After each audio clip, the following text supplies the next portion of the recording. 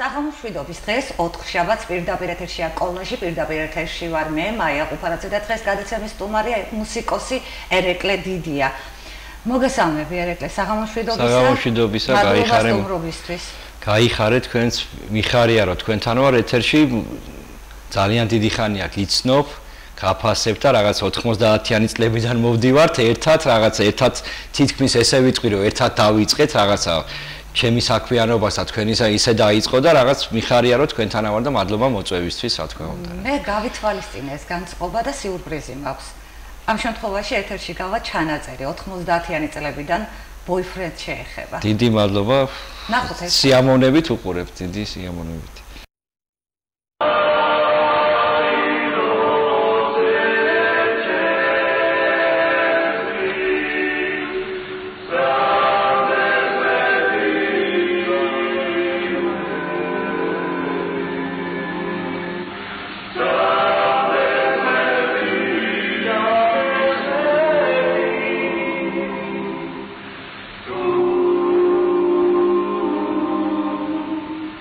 ლაშა, ირაკლი, რეზო, ვალერი, კახა. Boyfriends, მეგობარი ბიჭები. ჩვენ სწავლობდით მუსიკალურ სასწავლებელში და ვიყავით მეგობრები რა და ჩვენი ერთობლივი აზრი იყო რომ ჩამოგეყელებებია თავარხმიანობა რა, თავარხმიანი სიმღერები გვემღერა. იცით ჩვენ მღერი ვართ souls, ნუ ვცდილობთ რა, ჩვენ მღერი ვართ ქართულად ყველაფერს, ვცდილობთ რომ არავის არ მიბაძოთ და არც გამოგდის სხვაზე მიბაძვა, მე ასე ვფიქრობ. გვაქვს ჩვენი ხელწერა, ჩვენ ესე ვცვლით და რა ვიცი რა, მე მგონი ძალიან ლამაზ მუსიკას ვაკეთებთ, ქართული მარცვალი დევს ჩვენ მუსიკაში და ძალიან გვსიამოვნებს. ამასთანავე რომ მღერი ვართ და ვაკეთებთ, ხო? აი როგორღაც მაღლა ვდგევართ. ჩვენ თვითონ რეპეტიცია სიმღერის დაწერა, რაღაც გვიხარია და იმ დონეზე ვართ, რომ ჩვენ ქართული რაღაც გავაკეთეთ, ჩვენ ქართულ მიმდევრობას მივყვებით. ის იქნება ქართული ფოლკლორი იქნება თუ ქალაქური რაღაცებს ვიღებთ, ვამატებთ, მე სოულში გადაგვამთ და ძალიან ნასიამოვნები ვჩევით ამით რა. კერძოდ ვთქვა, ნუ გვიყვარს ეს საქმე და ორიგინალური ძალიან ორიგინალური. მე მგონი მივაგენით ორიგინალურ აზრს და რა. ქართველებს ხმებში გაშლა არ ეშლება არასოდეს და არასოდეს არ შეეშლება და ცოტა ორიგინალობას თუ მიმართავდა, ცოტა ორიგინალურ ჟანრში თუ გადავიტანთ, უკეთესი იქნება რა თქმა უნდა. ამინდა ცხოვრებაში. რა ვიცი, ალბათ კარგი რამე რა ვთქვი, ეგეთი რომ ამინდა ცხოვრებაში. აი მინდა მაგალითად რომ თქვა ქუთაისში ეგეთი დონე აიწიოს მუსიკის სცენაზე გამოსვლთა დონე, ეგ დაბალი დონე რომ არის ცოტა შეურაცხყოფას არავის არ ვაყენებ. მაგრამ ეს ფაქტია, კარგი იქნებოდა თუ ცოტა ხალხი თავისთავად გულში ჩაიხედავდა და დაფიქრდებოდა კითხვას ასმოდა აი რას ხერი ვარ მე და ავეც კარგი იქნებოდა თუ დონე აიწევდა ცოტა ფიმაინც ქუთაისში. ჩვენ ყველას ხელოვნება გვიყვარს. ჩვენ მეცენატი მეგონი არ აქვს, არც პროდიუსერი, არც სპონსორი ეგეთი, უბრალოდ ჩვენ ვართ ფოლკლორის სასახლესთან არსებული და ქალბატონ ზენა ბუჯანაძე ძალიან დიდი მადლობელი ვართ, რომ მოგცა წერე ეგეთ გადახურული მოგცა, რომ სადაც ჩვენ შეგვიძლია ნორმალურად შევიდეთ მეცადინაც 4 საათის განმავლობაში და მეცენატი არ აქვს. დილას რომ უნდა შევხვდეთ ერთმანეთს, ალაუნებას ხდება ეს ყველაფერი. არავითარი დათქმა არაფერი, იმიტომ ყველა ერთმანეთის გარეშე ვეძებთ. დღე არ გავარო ერთმანეთი არ ვნახავთ. თუ ქალაქგარეთ არა ვართ გასული რომელიმე ჩვენგან. პრიფული რო გქონდეს ჩვენ ჯგუფს მოვახვარდით პირველ რიგში. პრიფული რომ გქონდეს? ჯერ მქონდეს და მე რას ვიზამ, ეგ მე ვნახოთ. ჯერ არ მქონია. რომ ექნება მე გეტყვი პასუხს რას ვიზამ. სწორია, ჯერ უნდა გქონდეს რომ გადაწყვიტო, მაგრამ ჩემი აზრით, ნუ რაღაც პროცენტს ჩვენ ჯგუფს მოვახვარდით, მაგრამ მე გაჭირვებულებს დავახმარებ. სპონსორს 2 წელიწადია ვეძებ და ჯერ ვერ გიპოვი. რავი, მე გადავწყვეტავდი რას ვიზამთ. ჩვენ რა თქმა უნდა ჩვენ საქმეში მოვიხარდით, მე რა ვიცი, ნახოთ. თქვენი დამთავრდა სიუჟეტი. მე მგონი განწყობისთვის კარგი მუხტი იყო აი ეს. ძალიან კარგი და გამახსენე მაიკო ძალიან ისეთი წლები, რომელიც ჩემთვის დაუვიწყარია და რა ვიცი, ისეთი, რომელიც მთელი ცხოვრება მემახსოვრება და მადლობა დიდი ამ სიუჟეტისთვის რა. მე რა უნდა კითხო, იცი? აი, იქ საუბრობთ თქვენ ამ სიუჟეტში, ეს გადაცემა იყო უბრალოდ ფრაგმენტი ამოვიღე. თუ როგორ შევხვდით ერთმანეთს, როგორ დაუკავშირებთ თქვენი შემოქმედება ერთმანეთს, მაგრამ მის შემდეგ მე აღარ შეხვედრი ვარ არც ერთ თქვენგანს და მაინტერესებს როგორ დაიშალეთ. რატომ დაიშალეთ და შემდეგ თუ გადაკვეთა თქვენმა შემოქმედებითმა გზებმა ერთმანეთი. მოდი დავიწყებ თავიდან, თუ შეიძლება რო ვთქვა, რომ 92 წელს დავიწყე მე თვითონ სიმღერა. ესეთი კონკურსი ტარდებოდა წყალტუბოში, იმერეთი 92 ბატონი ვაშა აზარაშვილი იყო კონკურსის თავმჯდომარე და ჩემი პირადი ესე დაიწყო ცხოვრება რომ სცენაზე რომ მე ავედი და ჩემი რაღაც ისა როგორც იტყვიან რომ აი რაღაც ვიცი რომ სცენაზე ჩემი დადგომა დაიწყო 92 წლიდან. ვიყავი სოლისტი, ესე დაიწყო ყველაფერი და შემდეგ სასწავლებლიდან შეიქმნა ესენი ყველა ბიჭები ვინც ვიყავით ეხა მეგობარი ბიჭები, ჩემი კახა, ჩემი რა ვიცი ხა აღარ ჩამოვთვლი ყველას და boyfriends მაშინ არ იყო ინგლისური ასე შემოსული ჩვენთან. იმ დროისთვის ძალიან უცხო სახელწოდება ჰქონდა. მთელი ისენი მქონდა და ხო რა ვიცი, ხო, კი, მთელი ისენი მქონდა რაღაცა რომ რატო ქვიათ boyfriend რაღაცა ეს საუბრებიც იყო რაღაცა გრძელი თმების თემაც იყო. გაიგე პირდაპირ ვიტყვი ხა რა ის არის რა დასამალი რომ რაღაც რომ მქონდა ესეთი პრობლემები, ნუ იყო ეგეთი დრო ეთყობა 90-იანების რომ რაღაცა კი. თქვენი ხედვებით კი, განსხვავებულები ვიყავით, განსხვავებულ მუსიკასაც ვღეროდით. გაიგე, რაღაც სინთეზი იყო, ეგ ჯაზის და რაღაცა ფოლკის, ფოლკლორული იმის სინთეზი იყო გაკეთებული და რა ვიცი, უცხო მუსიკა იყო და რაღაცა სხვანაირი ტიპები, რა ვიცი, სხვანაირი მუსიკას ვღეროდით, კი. სხვანაირი ტიპები, იმიტომ რომ მე ძალიან იშვიათად ვაკეთებდი გადაცემებს თუ არ იქნებოდა ეს მიმართული ზენიჭიერ ადამიანებისკენ. ანუ მხოლოდ იმათ ვარჩევდი გადაცემისათვის სტუმრად იმ დროსაც კი, ვინც იყო განსხვავებული, ნიჭიერი და ვინც უკვე აჩნდა ქალაქს. ჩვენს ქალაქს boyfriend-ი აჩნდა ქუთაისს. კიდევ უფრო კარგად მომეყავით, როგორ დაშორდით ერთმანეთს, როგორ დაიშალა boyfriend-ი. აქ ერთი გარდაცვლილია კახა, რამდენადაც ვიცი.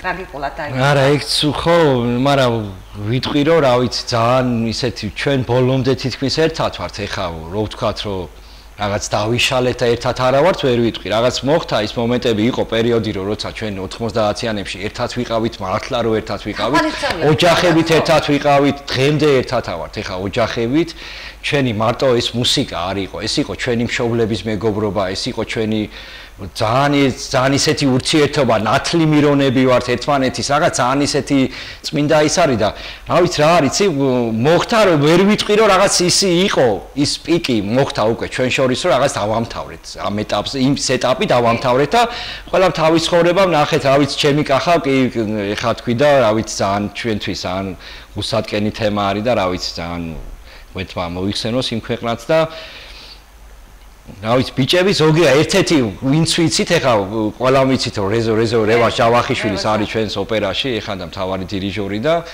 მე დავრჩი ამ სფეროში და შელახდა ერთი მამაო გახდა მამა კონსტანტინე სარზმაში არის სარზმის ბერი არის ერთ-ერთი და ესე რო ვთქვა რა ვიცი თუ არ გამიგრძელდება ეხა საუბარი ხო ლაშა არის თავის რაღაც ისენი აქვს მუსიკასთან არ აქვს შეხება რა თავის ბიზნესი აქვს რაღაც და თაყვანისმცემლები ხო ყავდათ იმ დროს როგორ აკავდა ძალიან ბევრი თუ ავიგერიებდით და იყო ჩვენი სოლო კონცერტი სხვათა შორის 96 წელი მე მგონი არ მახსოვს ზუსტად ბოდი შეიძლება შემეშალოს 97 თუ 96 ფაქტია რომ 96 თელი თეატრის დარბაზი მესხიშვილის თეატრის დარბაზი თითქმის სავსე იყო ძალიან ისეთი ჩვენი თაყვანისმცემლებით და მადლობა ყველას თუ ვინმეს კიდე დავამახსოვდით მადლობელი ვართ დღემდე რომ თქვენ მონაწილეობდით პარიზში ქუთაისის დღეებში როგორ არა კი ვიყავ კი როგორ არა კი ვიყავ თაბარა კი როგორ არა და როგორი იყო იმ დროს პარიზული შტაბის შვილებები დღეს უკვე აღარ სადმე გაფრენა შემდეგ დაბრუნება ქვეყანაში ისევ თავის ქალაქში იმ პერიოდში იყო ძალიან ჩვენთვის რა ვიცი როგორ გითხრა ეხა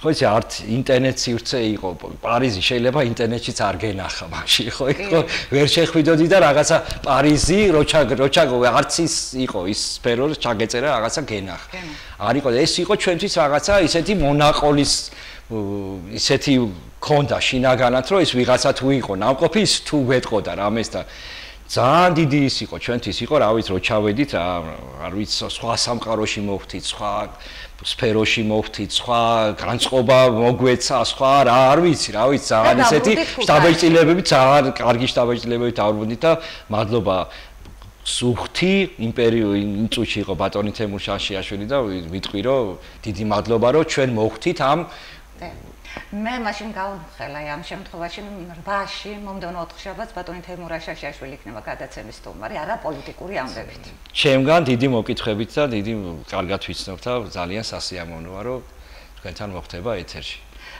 პირველი მუსიკალური აღმოჩენები როდის გაკეთდა საკუთარ თავში რომ ეს გზა იყო თქვენი? ეს იყო კი ვთქვი რაღაც ვახსენე, მაგრამ 92 წელს დავიწყე. მანამ არასოდეს არ გიქნა. არა, ეს რა იყო, იცი, ისედაც არა, კი, როგორ არა, ის მუსიკა ხა სასწავლებელი მუსიკალური სკოლა დავამთავრე, მეორე სამუსიკო სკოლა, რომელიც ძალიან მიყვარს, რომელშიც პედაგოგი ვიყავი, ეხა ამ წუთში არა ვარ, წამოვედი მეორე სამუსიკო სკოლიდან და დიდი მადლობა ყველა კოლექტივს და ძალიან მიყვარს და ძალიან ისეთი კოლექტივი არის, რომ რავი, ჩემთვის არის ძალიან საყვარელი ხალხი, დავამთავრე მეორე სამუსიკო სკოლა, მე ჩავაბარე და ყავდა ისეთი პედაგოგი როგორც არის გიასალაღიშვილი, ყველა მიცის ეხა ისეთი დრამერი და დასარტყამი საკრავები დავამთავრე, ნუ ესე რო ვთქვათ, რომ კონკრეტულად, მაგრამ აღმოჩნდი რაღაც ისე რომ კი ჩავაბარე დასარტყამ საკრავებზე სასწავლებელში, მაგრამ რაღაც აღმომაჩნდა ის ნიჭი რომ ეს მუსიკის წერა შემიძლია, გაიგე, სიმღერის დაწერა, ეს მუსიკის რაღაცა, ეს ნიჭიც აღმომაჩნდა. და ეს აღმოაჩინა რამაზი როინიშვილმა, ყველა კარგად ვიცნობთ, ეხა ქალაქში და ეხა არ არის, მე მგონი აქ და ქუთაისში და აღმოაჩინა ეს რომ შემეძლო და წამიყვანა ამ კონკურსზე, მოვიდა რომ ის იყო, რა ქვია, შესარჩევი ტური იყო, მოვიდა მეორე უბრალოდ სამუსიკო სასწავლებელში და ნუ ამიყვანა მე რომ მოვეწონე და რაღაც და აღმოჩნდი ამ კონკურსზე და ესე დაიწყო 92 წელს შევდგი ფეხი სცენაზე, ესე რო ვთქვათ. ამ გადაცემის მთავარი ხაზია ეს არის ამბიცია. ხარ თუ არა ამბიციური? ნუ ამბიციური, როგორ თქვი ხა, ამბიციური ვარ, შეიძლება ჩემი თავის მიმართ ვარ, ვიღაცის მიმართ, არ ვიცი, რაღაც ამბიციური ვარ, რო გითხარ რომ არა ვარ და რაღაც რო ჩემი თავი რაღაც ისე რომ ну ისი არა რომ რაღაც მე ვარ და ესე რომ აპანტავნული გადავდივარ რომ მე რაღაცა ამბიციური უნდა მქონდეს ეთყობა და მაქვს ეს ამბიცია მაქვს რო გითხრა რომ დაგიმალო რომ არა ვარ ამბიციური და რაღაც მხრივ რომ რაღაც ჩემი ისა მიყვარს სულ ჩემთან რაღაც საუბარი ჩემთან რაღაც განსჯარო ეს რატოა ესე და რაღაცა სულ ესე ვარ ამ სფეროში რა ვიცი ხო რამდენად საინტერესო ეტაპებს გადიხარ ცხოვრებაში და შემოქმედებაში?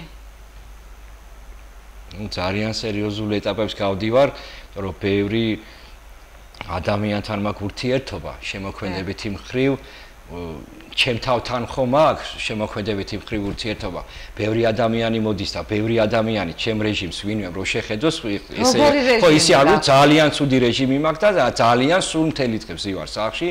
ესე მაქვს გაყოფილი მაქვს რომ 10-დან ვიღაც არის 12-დან ვიღაც არის და ესე არის სულ დაყოფილი რომ სულ ვიღაც მოდის ჩამწერი სუდია მაქვს კი როგორ არა როგორი თაობა მოდის აი თქვენ გექნებათ კონტაქტი ამ ძალიან კარგი თაობა მიდის მე ვერ ვიტყვი რომ ხო მე ვიცნობდი 90-იანი წლების თაობას და ძალიან ისეთი ჩაკეტილი თაობა იყო რო გითხრა სიმართლე ჩვენი თაობა იყო ძალიან რაღაცა შეზღუდული თაობა ეხა არის თავისუფალი თაობა გაიგე ძალიან ნიჭიერი თაობა ძალიან ნიჭიერი მომღერლები მოდიან მაგრამ ამას უნდა სწორი მიგო არჩევ ქუთაისში აი ამ შემთხვევაში თუ პრეტენზიული არ იქნება ო არ ვიცი ესე კონკრეტულად ვერ ვიტყვი ეხა შეიძლება ვინმე თქვა და ვიღაცას გული დაწნეს ძალიან ბევრი არის მაიკო ძალიან და მიხარია რომ ეს თაობა მოდის და არის მიხარია რომ ძალიან ბევრი არჩევანი არის და გემოვნებიანი მუსიკაა და თან ეს არის რომ არჩევანის ბევრი აქვს გაიგე ისა რომ რაღაც შეზღუდული იყვნენ რომ რაღაცას ვერ მოусმინონ არა აქვს გაიგე ჩემ დროს იყო 90-იანებში რომ რაღაცა მინდოდა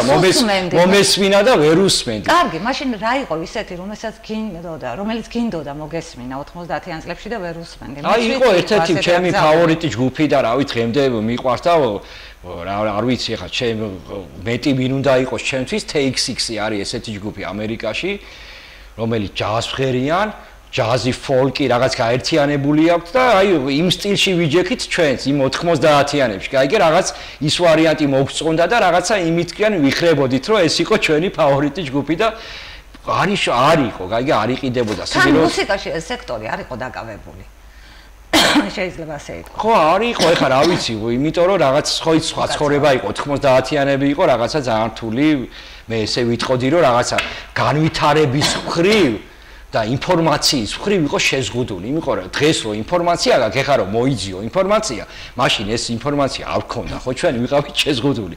რო გვინდოდა რომ რაღაც გაგვეგვა, იქ რა ხდება, ამერიკაში რა ხდება, ევროპაში რა ხდება, ვერ მოვიძიებდით, გაიგე? ეგ იყო ჩვენი ისა, რა ქვია და დღეს ყველა საშუალებაა, ყველა ახალგაზრდას, ყველა მომავალ თაობას, ყველას რომ რაც უნდა იმას მოусმინოს, რაც აქვს და თავისუფლება აქვს ყველაფრის რა. რა ხდება დღეს თქვენს შემოქმედების ცხოვრებაში და ერეკლეონი არის მე მგონი თქვენი დუეტი. კი, ახალი დუეტი არის.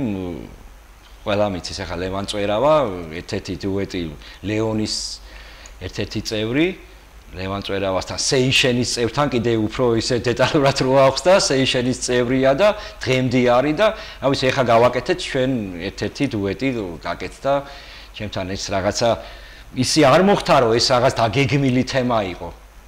რო დაგეგმილი იყო რომ ესე უნდა გაგვეკეთებინა, მაგრამ ეს იყო რომ ისე მოხდა რომ რაღაც გაკეთდა, რაღაც მოვნახეთ ერთმანეთთან ის სასაუბრო თემა, ის მუსიკალური მხარე, მოვნახეთ რომ ჩვენ ყველაფერი კარგად დაგვეწყო და აგვეწყო და რა ვიცი კარგი სტარტი გაქვთ შეიძლება. კარგი სტარტი კი ბატონო, კი რამდენიმე კლიპი ჩაიწერა, რამდენიმე გადაცემაში მიწვეული ვიყავით და დღემდე გრძელდება ეს ის. მე მექნება საშუალება ამ გადაცემაში თქვენი ერთ-ერთი სიმღერის ჩანაწერი რომ გავიდეს. თუმცა შეგიძლიათ მოყვეთ როგორ შეიკრიბა თქვენი დუეტი, როგორ შეიქმნა. პრობლემანთან მე კიდე თავიდან დავიწყებ 90-იანი წლებიდან თანამშრომლობ სეიშენთანაც მქონდა ურთიერთობა, რამოდენიმე არანჟირება ერთ სიმღერას ჩემს სასაცმელიან, ჩემს სიმღერას ხერიან და მქონდა ურთიერთობა და სულ რაღაც ისე არ ვიყავით რაღაც შორი ისენი მქონოდა ერთმანეთთან და რაღაც ეხლა ლეონთან შევიკრიბეთ ლეონტი მოკლედ გეტყვი ძალიან ისეთი ფრთხილად მინდოდა მე თქვა ეს კი ბატონო ხო შეგიძლიათ ძალიან აქტიურად არ მღეროდი არაპიარებდი საკუთარ თავს შეიძლება ასე ითქვას პაუზა გქონდა ხო მე ასე მგონია მე ვიტყოდი მაიკო რა ვიცი პაუზას ვერ დავარქვევ რა იმიტომ რომ მე შეიძლება ჩემი თავის პაუზა მქონდა, მაგრამ მე შემოქმედებითი პაუზა, თქვათ რომ მე რაღაცას არ ვაკეთებდი. ნუ შინაგანად შეიძლება ავჩანდი რაღაც ეკრანზე და რაღაც არ ვიყავი, რაღაც სიტყვაზე ისეთი ვარსკვლავ და ყოველდღე ტელევიზიით არ ვიყავი, მაგრამ ეს იყო ჩემი შიდა სტუდიური მუშაობის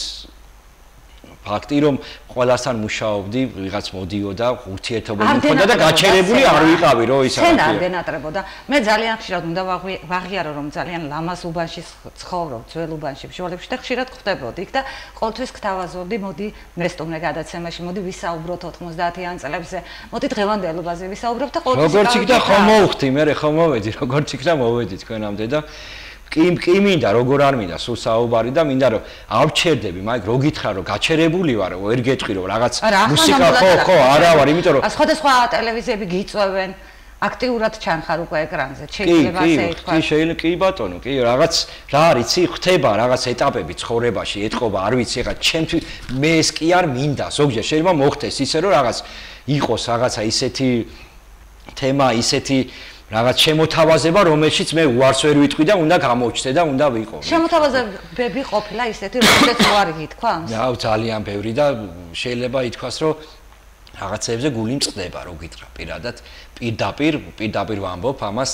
და რაღაცის გამო, ჩემი ბიჭები, აი უკვე ბოიფრენდი რო იყო, იქ იყო შემოთავაზება და რაღაც ჩემი თავი არ დავთმე, რომ ეს სადმე პირდაპირ გეტყვი რომ რაღაც ჯგუფში გადავსული იყავი და რაღაც ჯგუფში ყოფილიყავი რა. და იყო შემოთავაზება და არ გავწირე ესე. გზა იმ დროს თუ გადაწყვეტილება სხვა. მე გეტყვი რომ ძალიან კარგად შეიცვლებოდა, კი. მე ვფიქრობ კი არა, ძალიან კარგად შეიცვლებოდა, მაგრამ შეიძლება ეს რაღაც კარგად შეიცვლებოდა, გული კი არ მწყდება, ეს ჩემი მეგობრები არ დავტოვე. იმ მომენტში მე ვინც ჩემ გვერდში გაიზარდა და ვისაც ერთად ვიზდებოდი, ისინი არ დავტოვე და ვის რაღაც შემოთავაზება მე ხელიდან გავუშვი და არ წავედი იმას. ალბათ იმასაც ფიქრობ, რომ ქუთაისში რომ ხარ, აქ არ შეიძლება მთელი რესურსის დახარჯვა, ვერ ახერხებს ხელოვანი, მე ასე მგონია. მე ვერ ვიტყვი, მაიკო, ვერ დაგეთანხმები, იმიტომ რომ ძალიან კარგად ვაკეთებთ ჩვენ ყველაფერს ძალიან აქედან ქუთაისში მე მუშაობ, ჩემი აუცილებლობა ვერ ვხედავ რომ მე მაგალითად თბილისში ვიყო ეხლა. იმიტომ რომ არ ინტერნეტ სიმცია სხვა შეიძლება ყოფილიყო რაღაც სხვა 80-იანი წლები, 90-იანი დასაწყი არ რაღაც ისეთი რომ ვერ მიაღწევდი რაღაც ხმას ვერ მიაწვდენდი. გაიგე დღეს ინტერნეტ სიმცია ყველაფერი მასე შეიძლება გაუშვათ. ხო დღეს ყველაფერი შეგიძლია ქუთაისში იჯდე და ეგ გადაიყო რაღაც და უკვე გახდეს მილიონი ნახვები კონდეს მეორე დღეს და 1 საათში. კარგი, მაშინ გითხავ როგორც პროფესიონალს, აი მილიონი ნახვები ახსენე. რა გირჩევნია ხარისხიანი მუსიკა, რომელსაც არ ექნება ისეთი ნახვები, ძალიან ისეთი მასშტაბური რაოდენობის თუ ნაკლებად ხარისხიანი მუსიკა, რომელსაც ექნება მასშტაბური ნახვები. თუ ორივე ერთად არის ნახვები და ხარისხი მთლად კარგი, მაგრამ აი ამ შემთხვევაში რომელი არჩევანი გირჩევნია? რა ვიცი, მაიკო, რა ხდება, იცი, ყველა ადამიანი თვითონ ირჩევს და არავინ არ ვიცით ვის ხვალა გვექნება. დღეს ჩვენ რაღაც შეიძლება ჩავწეროთ და შეიძლება ის არ ვიცოდეთ, რომ თქვათ, რომ ეს რაღაც გახიტდება, სიტყვაზე გეუბნება, ეგეთ უხეში იმით გეტყვი, რომ გახიტდება ეს სიმღერა, არავინ არ ვიცი. თავარია შრომა რა, იცი, რომ ჩვენი ენერგია დავხარჯოთ, რომ არ გავჩერდეთ. ეს არის ჩვენი ეტაპი, თორემ ისე რომ ის გახიტდება, ის სიმღერა ჩემი სტილში ყველაფერს ვაკეთებ. ეხლა ყველა ჟანრთან მაქვს ურთიერთობა. ჯაზთანაც მაქვს, ფოლკთანაც მაქვს, რა ვიცი, ფანკთან, რა ვიცი, ძალიან ბევრი ისეთი ჟანრთან მაქვს ყველასთან ურთიერთობა. კარგი, მაშინ კითხავ, როდის არის გულწრფელი მუსიკა? მუსიკა გულწრფელი არის მაშინ, როცა გიყვარს. როცა სიყვარული გაქვს მუსიკის მიმართ და ჟანრის მიმართ, თუ რამეს აკეთებ ადამიანი, მაშინ არის გულწრფელი. როცა შენ რაღაცა მუსიკას არ დავარქვენ, სხვა სფეროშიც ესეა. თუ რამეს კარგად და ბოლომდე არ უდგების, ის კარგად არ გამოგიო. რაც არ უნდა სფერო იყოს, რა ვიცი, ხო, ეხლა ჩემთვის თუ ბოლომდე კარგად არ გააკეთე და თუ გულით არ მიუდექი და არ გიყვარს შენი საქმე, იმ საქმეს ვერასოდეს ვერ გააკეთებ. ჩემთვის ეს არის გულწრფელი მიდგომა ჩემ მუსიკასთან, რა ვიცი. როცა მუსიკას არ ქმნია, ამ შემთხვევაში რა ხდება თქვენ ცხოვრებაში და როგორი ემოციები ძლიერობს? არის ძლიერი თქვენში? არ ვიცი. რა გიპასუხო, არ ვიცი, ძალიან ისეთი ის არის, რა ქვია, არ სულ მუსიკასთან მაქვს შეხება, რო გითხრა რომ არა მაქვს იმ წუთში და სულ რაღაცა ფიქრი მაქვს, მაგრამ რაღაც რო არა მაქვს, არ ვიცი, ალბათ მოწყენილი ერეკლე ვიქნები თუ შეხება არ მექნება მუსიკასთან, არ ვიცი როგორ ვიქნები. ნოტები მესიზმრება, ისე გულით ლაპარაკი. არა, არ მესიზმრება. რო გითხრა რომ აქ ბევრი მინახია რომ რაღაც მესიზმრებაო, რაღაც ყაპრებიო და მე ავდგები უცებ წამოხდები და წე რაღაც ესეთი რაღაცა, ესენი მე არაპირადად არ გამომიცდია ჩემ თავში და დამიწერია ბევრი რაღაც და ბევრი მომღერალი და ბევრი ისეთი ადამიანი მღერის ჩემს სიმღერებს და ამ იმაში არ მქონია ესეთი წამოხტვა, არ ვიცი ხო, რა ვიცი ხო. რატომ არა გაქვთ ალბომი გამოცემული თუ მე არ ვიცი მისი არსებობის შესახებ? ხო, ეგეც არის რომ ესეც არ იცი, მოკლედ რა. გამოიცა რაღაც 2000 გეტყვი 2001 შეიძლება 2002 წელში გამოიცა ალბომი სულხანი გოგოლაშვილი, ყველამ ვიცით ჩვენი თეატრის კი დირექტორი მესხიშვილის თეატრის და დიდი პატივისცემით, რომელმაც ჩვენ 90-იან წლებში არ მინდა რომ გამოჩეს და შევეხები ამ თემას, თუ არ მიწყენ, ჩვენ წაგვიყვანა თბილისში, მოვკიდა მეგობარ ბიჭების ხელი და წაგვიყვანა სტუდიაში და იქ დაგვაწყებინა მუშაობა და ჩანაწერების გაკეთება და ყველაფერი, როცა მაშინ შეზღუდული იყო, არ იყო ესე ფუფუნება, როგორც დღეს არის, რომ სადაც გინდა წახვალ ჩაწერ, რაღაც სახში მოგიდება ჩაწერ, არ იყო ეს ფუფუნება და მადლობა სულხან გოგოლაშვილს, რომ ეს გაგვიკეთა და გამოიცა ალბომი, ამას მოვაყოლე, ეხლა რომ გამოიცა ალბომი, მაგრამ დიდი მასშტაბები არ იყო, მაიკო, რო გითხრა რომ რაღაც დიდი ისენი ქონდა, ხო, მაგრამ გამოიცა, გამოცემული გვაქვს ალბომი, დავრჩა ეს მოგონება, გვაქვს ეს მეგობარ ბიჭებს, დავრჩა ეს ერთ-ერთი ალბომი. საკუთარ საავტორო ალბომზე თუ ფიქრობ და რა უნდა გითხრა, იცი, ამ ჩანაწერში მე ბიჭებს გეკითხებით, თქვენ ბევრი ფული რო გქონდეთ, რას იზამდით, თქო. და ფაქტობრივად ყველა პასუხობს, რომ ალბომს ჩავწერდი, რაღაც ასე. იყო, მე მეტო გითხარი რომ იყო ისა. ერთის პასუხი იყო, როცა მექნება, იმაში მეწოდინება პასუხიო და აი აქედან გამომდინარე მაინტერესებს დღეს როგორი არის პროდიუსინგის ამბავს გეკითხები ახლა ამ შემთხვევაში. და თუ ინტერესებია სპონსორები, იმით რომ დღეს ისე მაქვს მე პირადად ისე მაქვს მე ფუფუნება ცხოვრებაში რომ ახლა ჩემი სტუდია მაქვს, ეგ ფუფუნება ჩემთვის იყო 90-იან წლებში როცა ოცნებობდი რომ რაღაც სადმე სტუდიაში, სადაც იქნებოდა იქ წავსულიყავი და იქ ჩამეწერა და დღეს ეს ფუფუნება მე უკვე ასე ვთქვათ, ნუ შეიძლება ის არა მაქვს რაღაცა ჰოლივუდის დონის სტუდია და რაღაც, მაგრამ ეს არის ჩემთვის მიუღწევადი უკვე არ არის და ჩემთვის ეს არის უკვე შემიძლია რომ ჩემი რაც მაქვს ესენი ყველაფერი ჩემი მიზნები ავიხთინო ჩემ სტუდიაში გავაკეთო ის ყველაფერი პროდუქცია გამოუშვა ესე რომ ვთქვათ ორი სიტყვით. კიდევ ერთი ჩანაწერი გავა ეთერში, ამჯერად უკვე თანამედროვე.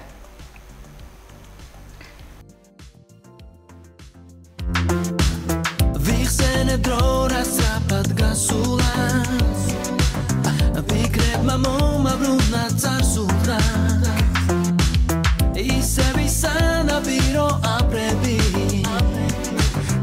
ისევ სხვა ისევ ლურჯი ტალღები ახლა რომ მომენატრე ძალია ეს ალბათ სანაპიროს ბრალია ჩვენ ახომ ყოველ დილით ხვდებოდით ყოველი მზის შასვლით ერთად ხვებოდით მოდი ერთად გავუვეცას ერთად შევხვდეთ მზის ამოსვლას მოусმინე გულმარაც თქვას შენ ხომ ჩემთან ყოფნა გიყვარს მოდი ერთად გავუვეცას ერთად შევხვდეთ მზის ამოსვლას მოусმინე გულმარაც თქვას შენ ხომ ჩემთან ყოფნა გიყვარს ყველა დღე შენზე ფიქრით იწყება მიჭირს სიმდრების დავიწყება თუ დაფიქრდები ალბათ მიხვდები რომ მე ისევ ძველ ადგილზე შეხვდები მე ვფიქრობ დაბრუნდები ისევ დამჯერა რომ შეხვდები მოდი ერთად გავუვეცას ერთად შევხვდეთ მზის ამოსვლას მოусმინე გულმარაც თქვას შენ ხომ ჩემთან ყოფნა გიყვარს მოდი ერთად გავუვეცას ერთად შევხვდეთ მზის ამოსვლას მოусმინე გულმარაც თქვას შენ ხომ ჩემთან ყოფნა გიყვარს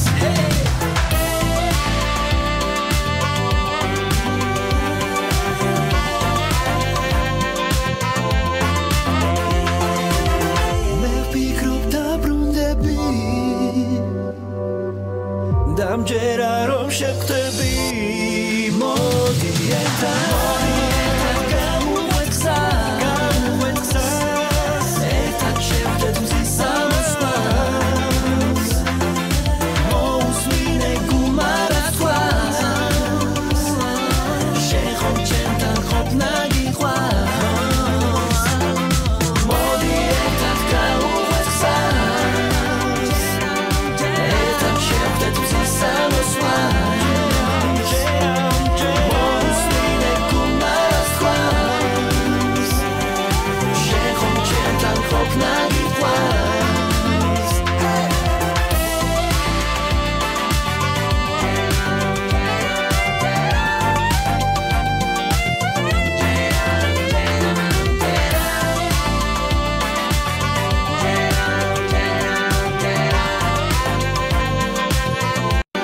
ერთად შევხვდეთ მზის ამოსვლას მოусმინე გულმარაც თქვას შენ ხომ ჩემთან ყოფნა გიყვარს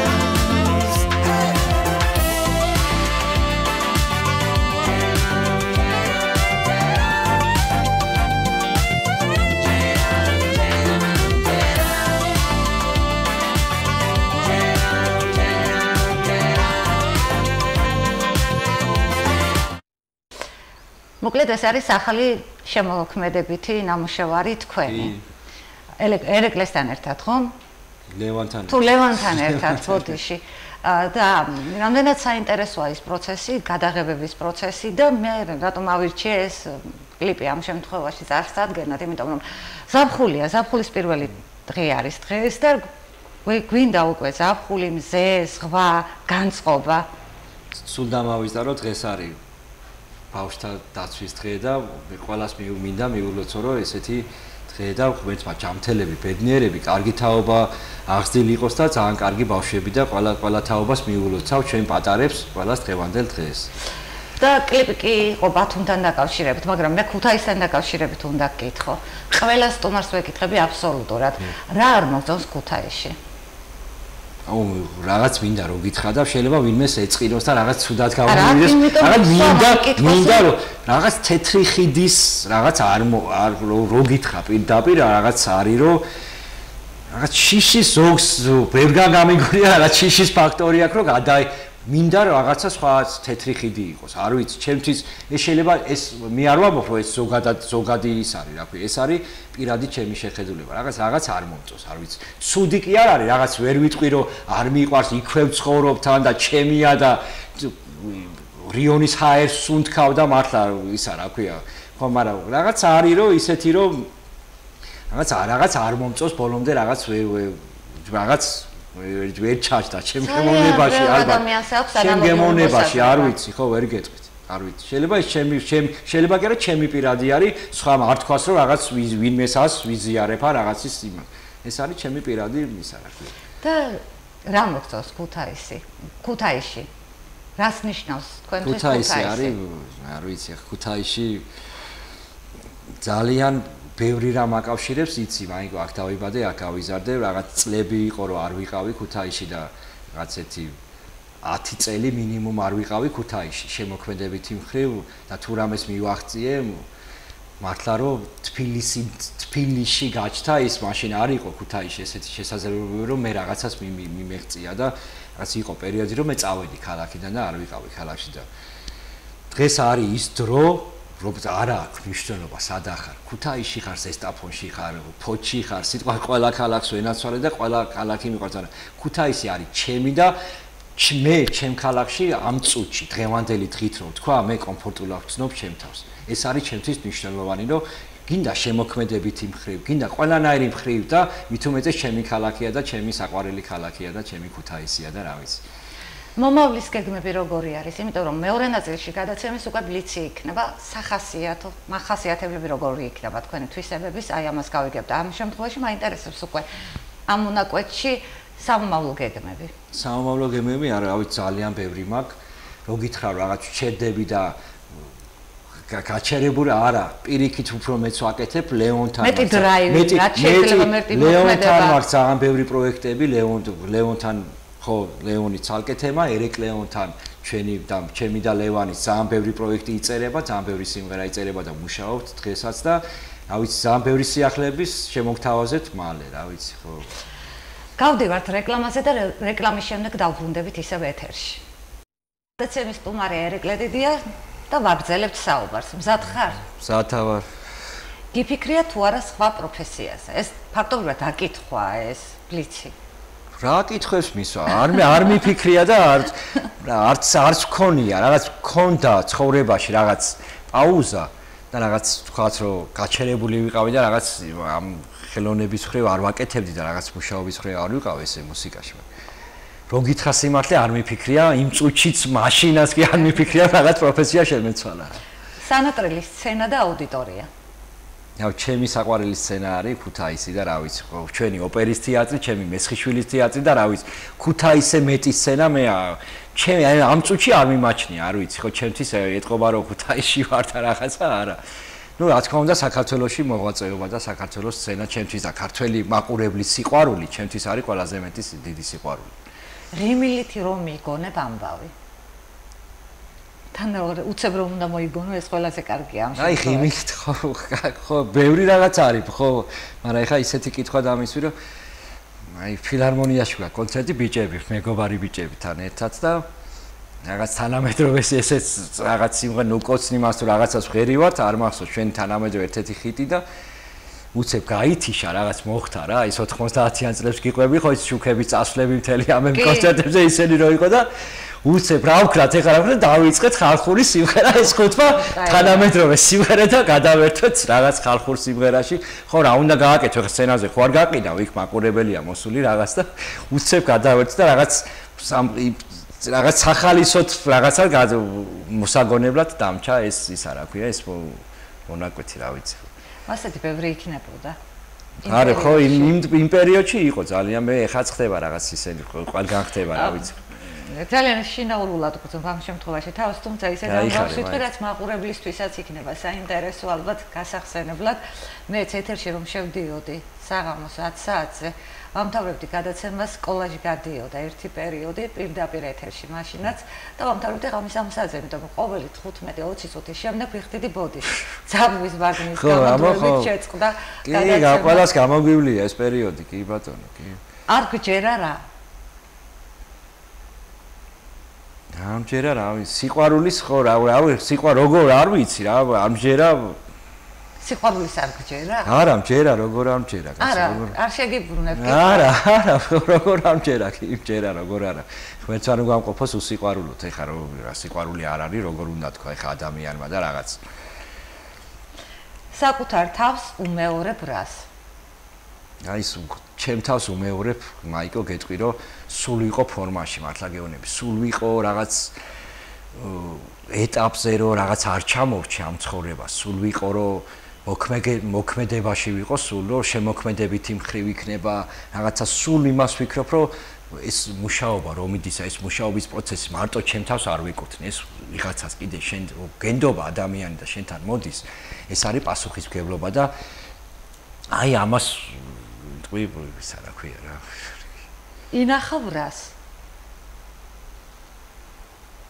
ვიცი არა რას ვინახავ არაფერს არ ვინახავ ალბათ ყველაფერს ვამბობ თუ არ ვინახავ არაფერს ისეთი არ მაქვს შეიძლება საგნებს ინახავდე კოლექციონერი იყო არა ესეთი ისენი გადაცემები არ მაქვს რო გიცეს სიმართლე არ მაქვს ესეთი ისენი გიყვარს თუ არა სიურპრიზები კი მე თუ მიკეთებენ კიდაც ცვას რა კარგი მუწუთელი აღიარება რაღაცა დრო ამჩება ეთქვა მაგრამ ვიღაცას გავუკეთო რა არ ვიცი ხო რა ხარ თუ არა რომანტიული არა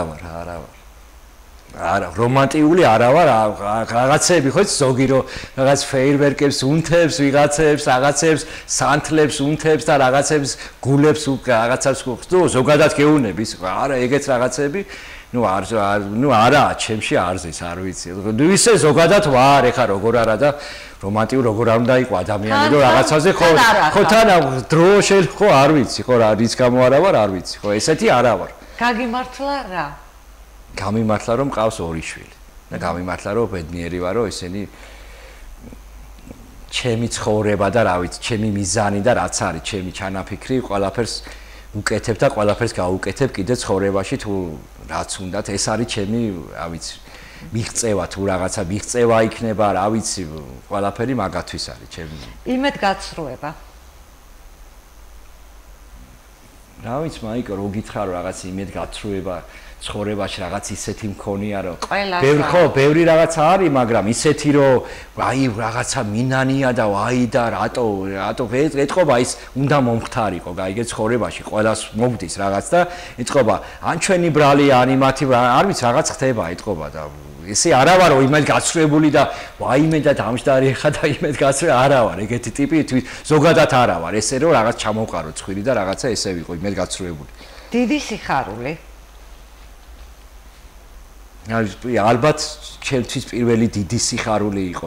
კი, შემოქმედებითი მხარე, ჩემი რაღაც მიღწევები, რაღაც სიმღერების გახიტება, რაღაც პოპულარულ ადამიანებთან ურთიერთობა, მაგრამ მაინც ჩემი პირველი დიდი სიხარული იყო, ჩემი პირველი შვილის დაბადება, ეს არის ჩემი ბედნიერება იყო, რომ როცა რაღაცნაირად დავდიოდი, არ ვიცი, რაღაცა რო გაჩნდა ჩემ ცხოვრებაში ადამიანი და ჩემი შვილი, რაღაც მოხრილიც რო ყოფილიყავი, რაღაც გამართული გამოვედი იმ წუთში.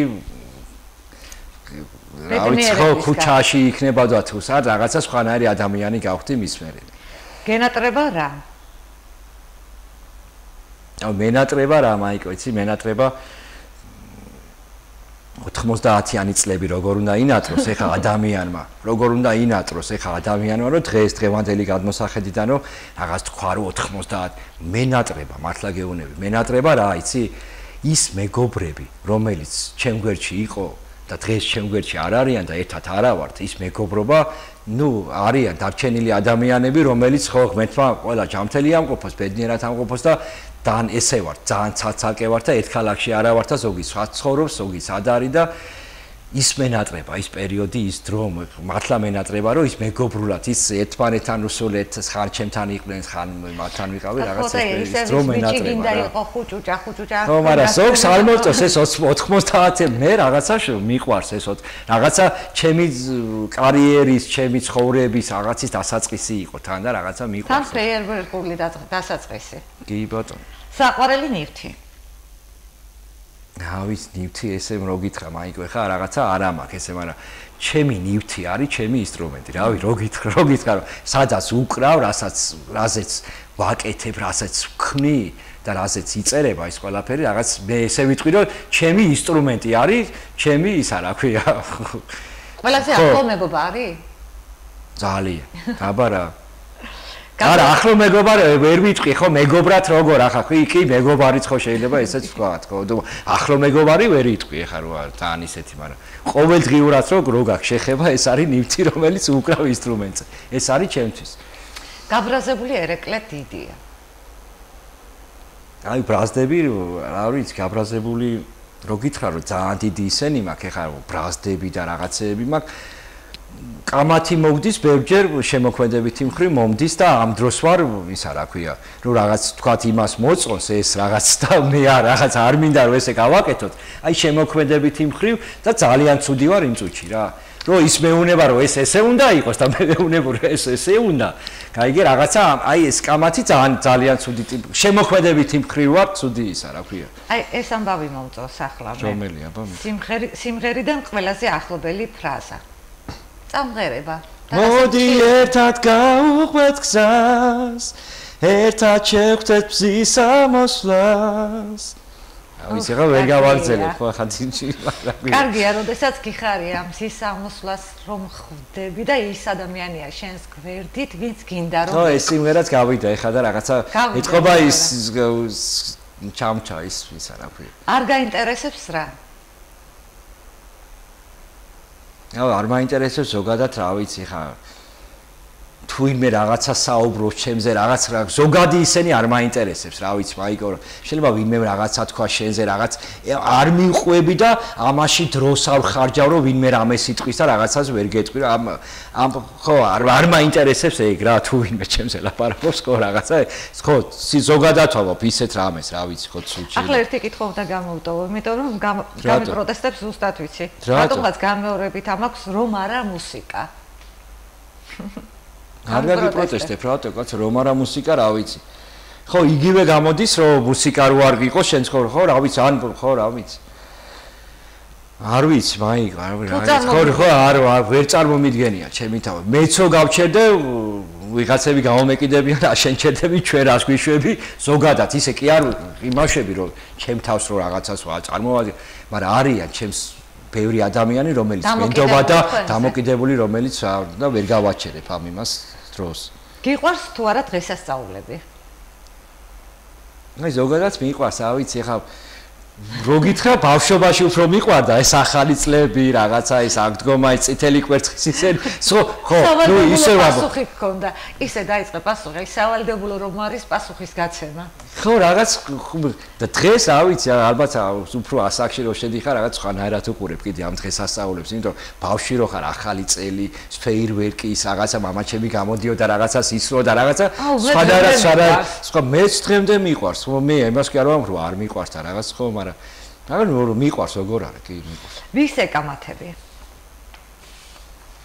ჩემ თავს ვეკამათები მაიკო რო გითხრა სიმართლე რა ჩემ თავს ვეკამათები ზოგჯერ მაქვს რაღაცა ისეთი ცუდი რაღაც ისენი რა ქვია ხო აქ ადამიანს რაღაცა ხო არა ხო ზოგჯერ რაღაცა არ მოგეწონა გაიგე შენ თავში ხო უნდა მიხვდე იმას აი ჩემ თავთან მაქვს ამის ისა რომ პასუხი რომ აი ესე არ უნდა გააკეთო მეორე დღეს, იგივე არ უნდა გაიმეორო. ეს მქონი ჩემ თავთან ზოგადად არ მიყვარს კამათი და ზოგადად რო გითხრა, ახლა ესეთი კითხვა იყო არა ჩემ თავზე, მაგრამ ზოგადად არ მიყვარს ადამიანებთან ეგეთი კონფლიქტებში შესვლა და კამათი ჩემ იმაში არ ზის, რა ქვია, ჩემ სტილში. ცხოვრების ადამიანები. რავი, ალბათ შვილები, მაიკო, რა ვიცი, შვილებზე მეტი, რა ვიცი, ცხოვრების ადამიანს შეიძლება ჩემ ცხოვრებაში იყოს დღეს ადამიანი და იყვნენ ადამიანები და რომ ყოველდღე ურთიერთობა მქონდეს, მაგრამ შვილი და ოჯახი, რაღაც ჩემთვის უფრო სხვა, შვილი მაინც შენია მთელი ცხოვრება. შეიძლება ის ადამიანი წავიდეს და ხვალ აღარ იყოს შენთან და შენი ურთიერთობაში არ იყოს, მაგრამ შვილი ესე მგონია და ესე მგონია კი არა, ესე არის რომ ვერასდროს სულ იქნება შენ გვერდში რა. წარმატებული მუსიკალური კარიერისთვის საქართველოში საჭიროა რა? მუშაობა ბევრი. არ გაჩერება, მუშაობა ბევრი, შენ თავზე ერთი არ გამოგივიდა რაღაც, ხო? მეორე უნდა გააკეთო. მეორე არ გამოგივიდა, მესამე უნდა ისე რომ შენ რაღაცა რომ ჩათვალო რომ ეს რაღაც რომ არ წავიდა და იმან არ გახიცდა სიტყვაზე ვამბობ ის არ წაიღო, имას არ ნიშნავს რომ ეს შენ არ ახარ წარმო. შენ სულ უნდა იყოს შრომაში რომ ეს არის წარმატების მიზეზი. ეს არ არის საბლო ფიასკო. ხო, აბა რა, ეს სულ უნდა იყოს შრომ, სულ უნდა იყოს იმაში რა, სულ მუშაობაში, სულ უნდა რაღაც უნდა ცადო, სხვა რამე უნდა, სხვა ჟანრით ცადე. თუ ხო ხარ მუსიკოსი, სხვა ჟანრით ცადე, ხო ამბობ ადამიანი რომ მუსიკოსი ვარ. იმის ამბიციაც უნდა გქონდეს რომ სხვა სტილზე გადახვიდე, სხვა რაღაც ცადო. ისე იყო საკუთარი თავი. შეგიძლიათ შვიდად აიღო. ასეთებიც ხდება. უკაცრავად. მოგვიანებით ამაზეც იუმორით ვისაუბრეთ. ხო, იბატო. მალავრას. რავი, არ მალავ, აიგო, რავი რომ. ტელეფონს მალავდი ამ შემთხვევაში. ხო, მალავდი და ეხა გადმოვარდა და ეხა დაეცა და ხო, ეს ხმაც იყო, ხო. სევდიანო პროდის. არ ვერ გეტყვი. არ სევდიანო ავსევ ზოგადად არა ვარ ესე რომ რაღაცა სევდიანობ და ეგეთი ტიპი არა ვარო რაღაცა მელანქოლიური. ხო, ესეთი ხო არა ვარ, ხო რაღაც სევდიანი რომ ასე დავჯდე და რაღაცა ესე ვიყო არა ვარ ეგეთი ტიპი და ავსევდიანობ რა. ხო. თუ რაღაცა მივდივარ იმის ჩემ თავს ვცილობ რომ იქამდე არ მივიდე რომ ვისევდიანო რომ რაღაც ისეთი მოხდეს ჩემ ცხოვრებაში. უსმენ რა? რა მე რო უსვენ, აიგო. რა ვიცი. დღეში უსვენ 10 ჟანრს ალბათ რა. ბევრ მუსიკას უსმენ. მუსიკის მხრივ მეკითხები, ხო, ძალიან ბევრ მუსიკას უსმენ. შეიძლება სხვა რამესაც უსმენენ. ზღვის ხმას უსმენ. ზღვის ხმას, რა ვიცი, რიონის ხმას უსმენ. იქვე ვცხოვრობ და რიონის ხმა ესედაც მომდის ჩემს ახლამდე რიონს უსმენ. და მუსიკის მხრივ ძალიან ბევრ რაღაცას. რიონი. რას გეუბნება რიონი? რიონი ამოსო, აი რა გეშველებაც. გეუბნება ამას. არა. ყველაფერი მე არ ვიცი ეხა რას ამბობს, ყველაფერს კარგს ამბობს. ეხა რიონი რა უნდა თქვას, აბა რა კარგს ამბობს, ყველაფერს ეხა რიონის ხმა რო გითხრა, რატომ მეკითხები? მაგში კითხვა რიონის ხმა მე დინარის ისა ვარ, რამე ისა. კარგი. კარგს ამბობს ყველაფერს რა, ზოგადად ისე ვთქვი ისა. ნადირობა, თევზაობა და ჰობი თუ აუთოს თევზაობა მიყვარს ძალიან, მაგრამ დროა თუ არა მაქვს და ბავშვობიდან აი მამაჩემს სულ დავყავდი და რაღაც თევზაობა სულ დინარეზე, სულ რაღაც ტბაზე, სულ მქონდა ეს იამონება და ეს ბედნიერება, რომ მასწავლა და შემაყვარა ეს საქმე და დღემდე ეხა არა მაქვს დრო რო გითხრა, რომ ძალიან მიყვარს, მაგრამ დრო არა მაქვს ფიზიკურად რომ გავიდე და ერეკლე რა უნდა გითხრა, იცი მაინც ღიმილში დავრჩი რიონთან დაკავშირებით. მე მეგონა გაშლიდი რიონის ხმას ნოტებად. უცებ სასწაული რეპლიკა გქონდა. აი რიონზეც მაქვს იქ ქუთაისზე ხო მაქვს სიმღერა დაწერილი და რიონი ჩედის ხო იქ. თავისთავად რიონიც არის ნახსენები და იმედი გაქვს რომ იმედი მაქვს რომ ყველაფერი იქნება კარგად. იმედი მაქვს რომ